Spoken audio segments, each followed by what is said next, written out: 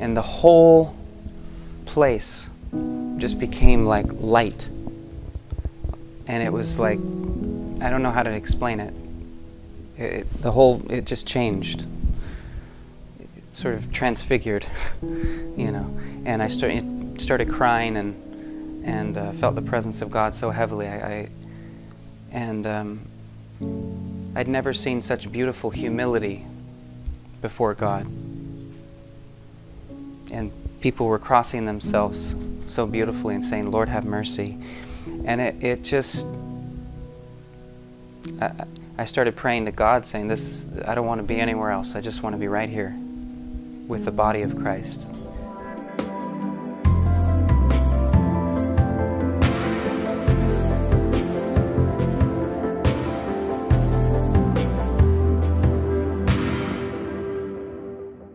In 2007, I was doing a film in Romania, and I had a week off from filming, and we went to Rome.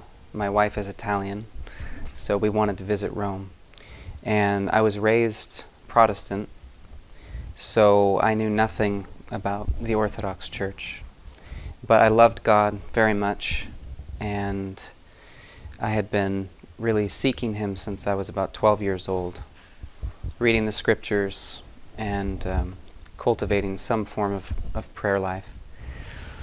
And when we were visiting Rome, we were overwhelmed by the presence of the martyrs and the saints, to walk the streets where St. Paul and St. Peter walked. And when we went into the Colosseum, there was a huge cross, and my wife said, "Why is there a cross in the Colosseum?" And then we got up closer and realized it was a monument to the martyrs. And something just came over us. We could feel it in the air. And I knew, being there, that I had to start reading Christian history. That I had been reading the Scriptures for many years, but I knew nothing of Christian history. I didn't know what happened after the book of Acts. And so I started reading, and I read the Fathers of the Church, St. Ignatius of Antioch, his letters, and St. Justin Martyr, St. Clement of Rome, so on, St. Cyprian of Carthage, and just my mind started to open up. My heart began to open up. And I wanted to know, because in America there are 20, 30,000 different denominations, different churches, and it just didn't make sense to me. So I spent about 3.5 years reading Christian history. Still had not discovered the Orthodox Church, because it's all Catholic and Protestant literature in America. And finally, by the grace of God, I was praying, and the thought came into my mind, because I was in despair, because I could no longer be Protestant, but my heart, I couldn't become Catholic. But I wanted the real church, the church that I was reading in the letters of the Fathers. I wanted that church. I wanted to be a part of that, and I couldn't find it. And this thought came in my mind to really look at the Great Schism, to study what happened. And as soon as that took place, everything opened up. It was like the stars aligned, and that whole search was, the prayer was beginning to be answered. And I knew that I had to become Orthodox. But it took some time. I had to actually go to an Orthodox church before I was ready. Well, it was an interesting experience, because as I was reading many books about the Orthodox Church, finally, I had a dream where I was in an Orthodox church, but I had never been to one yet.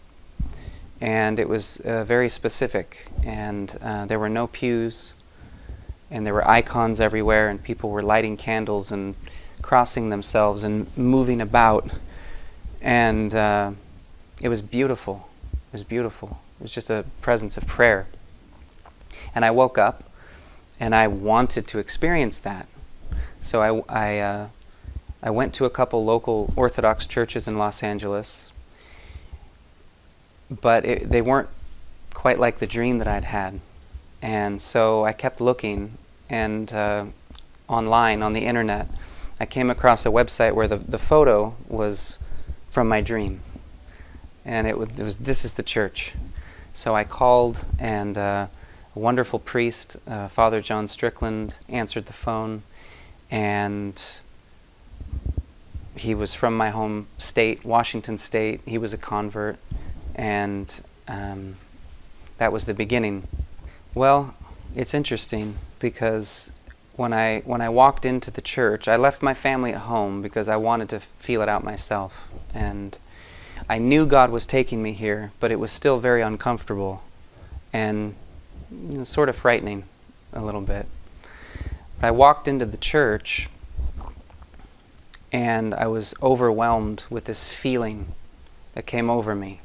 And this very, very persistent voice said, "Leave. Run. Get out of here. You don't want to be here. Go now. Go."